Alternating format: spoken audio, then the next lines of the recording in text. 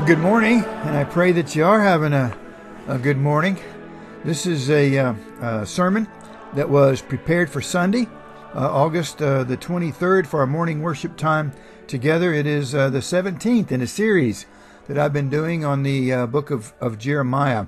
And this would be Jeremiah sermon number 17 under Right Now Media, under the church's library that is there. It is taken from Jeremiah chapter 18 and verse 1 through chapter 19 and verse 15, and entitled it the Potter's House, as we begin to look at this message this morning. Now, a little bit of review, as we always do, in case you're joining us for the first time. Last time in Jeremiah, to remind you, we looked at how the iniquities and the sins of the people had been written with an iron pen, which was the title of my message last time. How their destiny, their history, would remain unchanged because they refused to listen and because they refused to turn or to change and to come back to God with their whole heart. Now, we also looked at the two religions that are in the world. Man trusting in man, the strength of his own right arm, his religion, his philosophies, his traditions, his works, as opposed to the other religion that is in the world, those who simply put their faith in God and what he has done for them. Now God is going to instruct Jeremiah and the elders and the officials in Judah with a visual lesson. It's one thing to be told, it's another to be shown. And this is God's love in trying to get through to them. It wasn't enough that Jeremiah stood in the temple and in the gates of the temple was preaching to them God's words. They weren't listening. But now he's going to show them what they weren't listening to about what was going to happen. So we have this visual aid in this story of the potter's house. So we begin reading in chapter 18, verses 1 through 6. This is the word that came to Jeremiah from the Lord. Go down to the potter's house, and there I will give you my message. And again, it's a visual message. This is a field trip. Come on, Jeremiah, let's go down to the potter's house. And this is going to be a lesson you're going to be shown. So I went down to the potter's house. I saw him working at the wheel, the potter. But the pot he was shaping from the clay was marred in his hands. It had a lumpy piece of clay or something in it that wouldn't yield to the potter's hand, an unyielding portion. So the potter formed it into another pot. I mean, if it doesn't become what the potter was shaping it to, he's just going to form another one. That has application to us today, too. Are we really, truly yielded into the potter's hands? So the potter formed it in another pot, shaping as it seemed best to him. Then the word of the Lord came to me, O house of Israel, can I not do with you as this potter does? Like clay in the hand of the potter, so are you in my hand, O house of Israel. She wouldn't be shaped into the nation that God would make her. So doesn't he have a right to do with her whatever he chooses to do because he's the potter and it's his clay? You know, the word yield, I've told you before, is one of my favorite words. It's a verb, and it's an active passive verb. I don't know of too many words like that. It means to yield, that we're commanded to do, is to actively do nothing. It is to actively open up our lives like malleable clay and let God do with whatever he wants to do with us. Just yield into the hands of God. To submit to the potter, to yield into his hands. God the potter not only can fashion the clay the way that he wants it to be clayed, but we are made out of clay. Adam, the red clay that God made Adam out of and named him after that red clay. And not only did he make the red clay that man was made out of and breathed into him life because God is life, he made everything else. Everything belongs to God. All matter, all things living, all things created. So doesn't he have a sovereign right to do whatever he wants to? And yet here we got clay on the potter's wheel arguing with him. not yielding to him? So doesn't he have a right to do with them what he pleases? In fact, Paul will pick up on this in Romans chapter 6 and verse 13. He says, neither, here's that word, paristomai, neither yield, like the clay, neither yield your members as instruments of righteousness unto sin, but yield yourselves unto God. Actively allow yourself to be molded, to be shaped by God with no hard lumpy parts that refuse to be molded to his hands. But rather yield yourselves unto God as those that are alive from the dead. See, God gave you life to that clay. And if God did that for you, even in your sinfulness, Christ died for your sins, shouldn't you yield? Why rebel? As those that are alive from the dead, and your members as instruments of righteousness unto God. Romans 6:19 says, speak after the manner of men. I speak after the manner of men, Paul says, because of the infirmity or the weakness of your flesh. For as ye have yielded your members servants to uncleanness, and you have no problem yielding to sin, yielding to the world, and to iniquity unto iniquity, even so now yield your members as servants to righteousness and holiness. I mean, you got no problem, yielding to the world to shape you and make you the way the world would have you to be, like everybody else. But why not give yourselves into God's hand to shape you into a consecrated vessel of holiness to be used by him in his temple? Romans 12:1 and 2, after Paul spends 11 chapters talking to them about the grace of God, he says, I beseech you therefore, brethren, by the mercies of God, his mercy on you who are broken sinners, that you present, and that says the same word, paristomai, that you yield. Here it's translated present your bodies, yield your bodies, submit your bodies. Be that piece of clay that's malleable and moldable in God's hands. That you present your bodies as a living sacrifice. Don't keep crawling off the wheel to live your life your way, but alive, but yet given to God as a sacrifice, to use however he would choose to use it. Acceptable unto God, which is your reasonable act of worship. And don't be conformed anymore to this world. See, that's what you're letting the world shape you.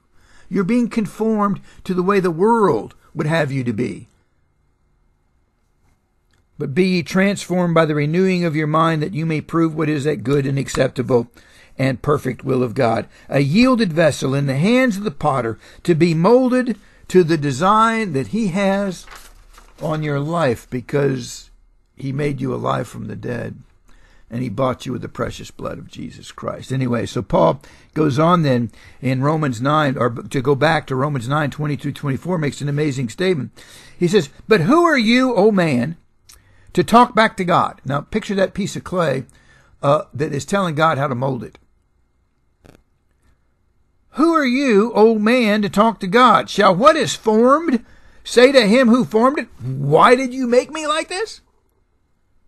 Does not the potter have the right to make out of the same lump of clay some pottery for noble purposes and some for common use? What if God, choosing to show his wrath and make his power known, bore with great patience the objects of his wrath prepared for destruction? Those pieces of clay that refuses to be yielded and are on the potter's wheel and just keep arguing with God over and over again, denying their sin and their immorality, but with great patience he keeps trying. So what if God, choosing to show his wrath and make his power known, bore with great patience the objects of his wrath prepared for destruction? What if he did this to make the riches of his glory known to the objects of his mercy, his grace, whom he prepared in advance for glory?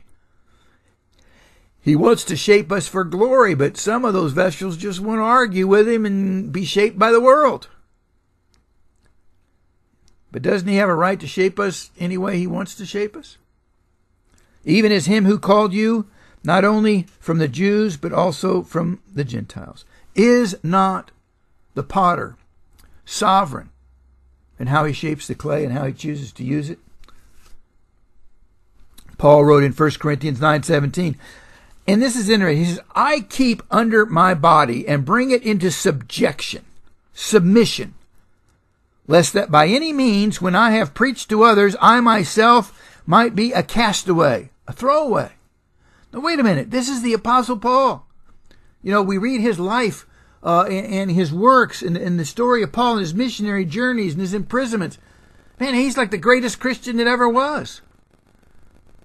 But yet, he feared that he really kept his body yielded, kept it into submission or subjection to God, lest by any means, when I have preached to others, I myself should be a castaway, thrown away, that he couldn't perform the purpose for which he was created. You know, I've got right here in my drawer, in my desk that I'm sitting at, I've got all kinds of pens and pencils. And I don't know why, but I have this habit is I'll get a pen out of my cup here, right? And it's a pretty pen. It's a nice pen. I remember where I got this pen, the person who gave it to me. And I go to write with it, and it doesn't write. And, you know, you hit it, you know, and sometimes I've tried that where you heat the end of it up, and it doesn't write. But instead of throwing it away, a castaway, what do? I put it in the drawer, because maybe someday, I don't know, it's too pretty to throw away. And maybe someday I'll reach for it. And sure enough, you know, a few months from now, a few weeks from now, I'll be looking for a pen. Can't find one in my coffee cup. And I'll reach in this drawer and I'll pull that thing out again. And I'll try it again. But it doesn't do what it was created to do again. But it's so pretty, and, you know, maybe someday something I don't know. For some reason, I just throw it back in the drawer. Down the line, I take it out again and pop it over, and finally I've had it. I needed to write. Somebody's on the phone. I got to write something down. It has failed me too many times and has not performed the purpose for which it was created, and so I'm going to throw it away. Finally. Poof. Throw it in the trash can. That's what Paul is saying. He feared that he might be a throwaway, a castaway, that God would go to use him and he would not perform the function for which he was created. So he kept his body into submission. Again, in the NIV, it puts it this way. I was reading from the King James Version, used the word castaway. He says, no, I beat my body and make it my slave. That is submission. I make it yielded and malleable, so that after I have preached to others, I myself will not be disqualified for the prize, is the NIV. Now, that's a nice way of saying castaway. That I myself will not be disqualified. That word castaway is the word adokimos. Dokimos means approved. Adokimos means disapproved, rejected, no good, cast away. In fact, to kind of use an illustration, there was a time in Greece, or actually in that vessels that were made and were fired in the kiln, that if they had lumps in it, those lumps generally caused cracks, and then that vase would not be any good. But those vases that were approved and went through the fire of testing and were solid and good vases that could hold wine or olive oil or water, whatever they were used for, were written on the bottom of them, guess what? Dokimos, approved. It had been through the fire. This vessel can perform the function for which it was made. Therefore, it can be sold in the marketplace as a good jar or vase or bowl or whatever it was, and it will do what it was made to do. The adokimos, those that were rejected that had cracks, did not get dokimos written on their vase, were thrown out. A pile of pottery, because there was some use in using potsherds for different things. But they were cast away. And that's what he's saying. Paul says, I keep my body and make it a slave, so that after I have preached to others, I myself will not be disqualified for the prize, rejected, have adokimos stamped on my life. I would rather be dokimos, approved. In fact, that's what he told young Timothy, using the same word, dokimos. 2 Timothy 2:15, study to show thyself approved, dokimos unto God. Give yourself to Scripture. Yield your life to the Holy Spirit and to the God's Word, so that God can shape you, Timothy, and make you into the young man He would have you to be, that preacher, to go out and to minister the gospel, that you might be stamped dokimos, approved, a vessel that can perform the function from which God would have it to do, the reason that it was made and shaped out of the clay. Approved not castaway, not adokimos. And this is a beautiful word picture for us, but there's also something to fear that even the Apostle Paul had to work at his submission because he feared that he couldn't perform the function that God had created him for, and he too would be cast away. Adokimos. Secondly, look at the clay jar. This is what the Lord says, go and buy a clay jar from the potter. So he's at the potter's house on this field trip with God. He says, buy a pot. Okay, one of those ones that was dokimos, you know. He's got this good pot. Take some of the elders of the people and the priests and go out to the valley of Ben Hinnom, near the entrance to the potsherd gate. Now, the potsherd gate's where they threw out all the broken pottery. So there's this big pile or heap, if you can picture it, going down the hillside there of all these broken pots. Those pots that were cast away, that could no longer fulfill their function and were thrown out, piled up in a big heap. There proclaim, with all that pottery, the words that I tell you. Thirdly, we have in this explanation of that. The reason that he's got them there is because they have forsaken me. And they have made this a place, that is Jerusalem and the temple, of foreign gods. They let the world shape them. They let the countries and the gods of those countries round about them shape them. And they wouldn't be shaped by God. They had unmoldable places in their lives. For they have forsaken and made this place a place of foreign gods. They have burned sacrifices in it to gods that neither they nor their fathers nor the kings of Judah ever knew. And they have filled this place with the blood of the innocent. They have built the high places of Baal to burn their sons in the fire as offerings to Baal, something I did not command or even mention, nor did it ever enter my mind. They're following the idols and the false religious practices and those traditions of their day, being molded by those things, letting the nations around them shape them rather than be shaped by God. Instead of simply yielding to the potter's hand to become the people that God would have them to be. So fourthly, then we say, and say to them, this is what the Lord Almighty says in verse 11, I will smash this nation. I wonder if that time, in this picture, if Jeremiah wasn't to throw down that jar on that pile of potsherds and break it. See? God is saying, say to them, this is what the Lord Almighty says, I will smash this nation. And this city, just as a potter's jar is smashed, and it cannot be repaired. I'm going to smash this nation beyond repair. It wouldn't yield to me. I made them. I'm the potter. I shaped them the way I would have them to be, but they would not be shaped by me. So there's dokimos. They're not dokimos. They're adokimos. Disapproved. Cast away. Broken on that pile of pottery. They will bury the dead in Topheth until there is no more room. Scary. And it's meant to be. It's meant to get their attention because they refuse to listen. So God gave them this visual aid that maybe they'll see what God is going to do if they won't listen by Jeremiah what God said he's going to do. You either yield to the potter, that beautiful word, submit to him, and let him fashion you a workman that is dokimos approved, or you're going to be thrown out the gates, and the city itself is going to be destroyed. You'll be rejected, cast away, because you will not perform the function for which God created you to perform, the potter created you to perform. And does not the potter have the right to do that? He made you. He breathed into that clay called Adama, the clay, the breath of life. Wouldn't it be better just to yield? Just to be that living sacrifice? Just to submit? To give him every piece of, let him find every piece of that lump and let it not be lumpy. Those areas of our life that we don't want to give to God or unpack before God. Let him go ahead and have them. Cut out those lumps or mash them in so that it's the same texture of the rest of the clay so he can shape us the way that he would. That's where true joy comes in, is fulfilling the purpose for which our Creator created us. Of being dokimos.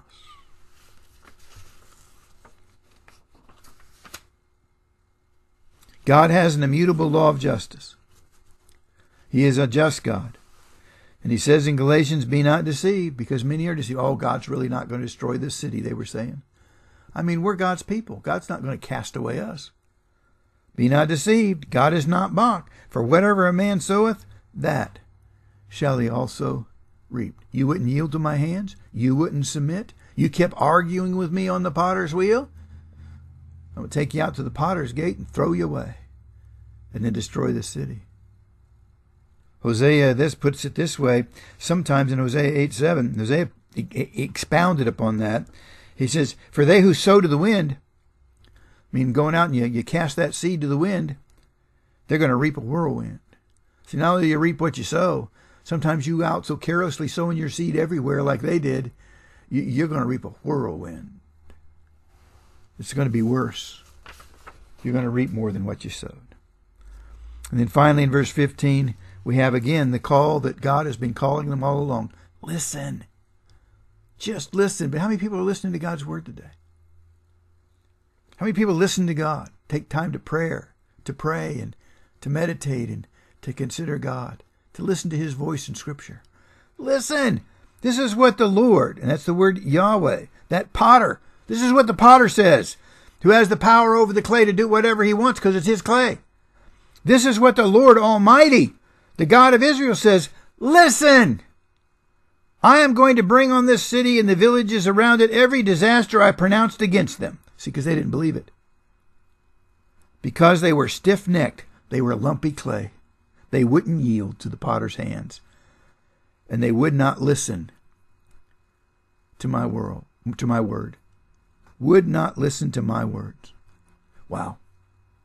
Refusing to yield, or they yielded to the gods around them. They yielded to the foreign gods of the world. But they wouldn't yield to God, and they wouldn't listen. So now it comes time for that vessel to be broken and to be thrown out the gate on a pile of broken pottery to be cast away. Conclusion is simple. We need to listen to God's words, and we need to yield to him. Submit every area of our life to him, to make and to shape us into his beautiful piece of artwork, however he would design us to be, that we might find that the greatest joy is having Dokimos stamped on our lives, that we were able to perform the purpose for which God had prepared us to perform. And even like I said, the great Apostle Paul, he worked to yield his body, to keep it in a state of yieldedness, submissiveness, lest by any means after he had preached to others, he might no longer be of use to the Lord and be cast away. Listen and yield. And it all begins with those ABCs, agreeing with God that we're sinners. We are so broken. I mean, we're that, most days we're that little piece of clay that God the potter is trying to shape, and we're sitting there arguing with God. So prideful, so defiant. I don't want to be this way. I don't want to do that. I want to live this way. I want to do this. We want to live our life according to the way the world would shape us. We keep crawling off the wheel every chance we get. And yet God in his mercy and his graciousness keeps picking us up and putting it back on and trying to help those lumpy parts that we refuse to yield to become part of the whole, that we might make it through the trials of the furnace and be approved. Agree with God that we're broken and sinners. Humble ourselves before him. And then believe. Believe that he did for us what he said he did in our sinful, defiant, prideful condition. That while we were yet sinners, strutting around, a little piece of clay on that potter's wheel, thinking we're really hot stuff, that Christ died for us. Redeemed us from the furnace of hell. Saved us. But we were saved for a purpose. And that was to see, confess him as Lord. Let him be the potter. Put ourselves where we belong, as yielded, a living sacrifice, yielded into the hands of the one who redeemed us with his very own blood. And let him make and shape us and confess him as Lord, absolute sovereign over every area of our lives, over every lump that we refuse to give up, giving those lumps up that God may use us the way that He would have us to be. God bless.